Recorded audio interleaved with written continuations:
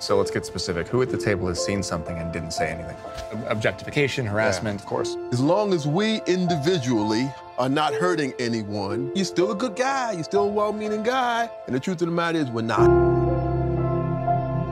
It's not on women to have that conversation and to have it in a polite way with that guy. I should have the conversation with that guy. It was never my intention to want to hurt people because I was hurt.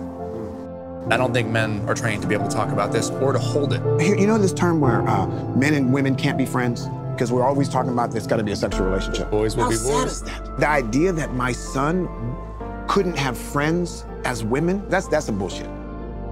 You know, there was a time when that's all you did with your son. Play ball and have a little conversation here, a little. No, we need to be at a table like this here. If I'm gonna sit my two boys down and say, your dad has not always gotten this right, but you can be better than me.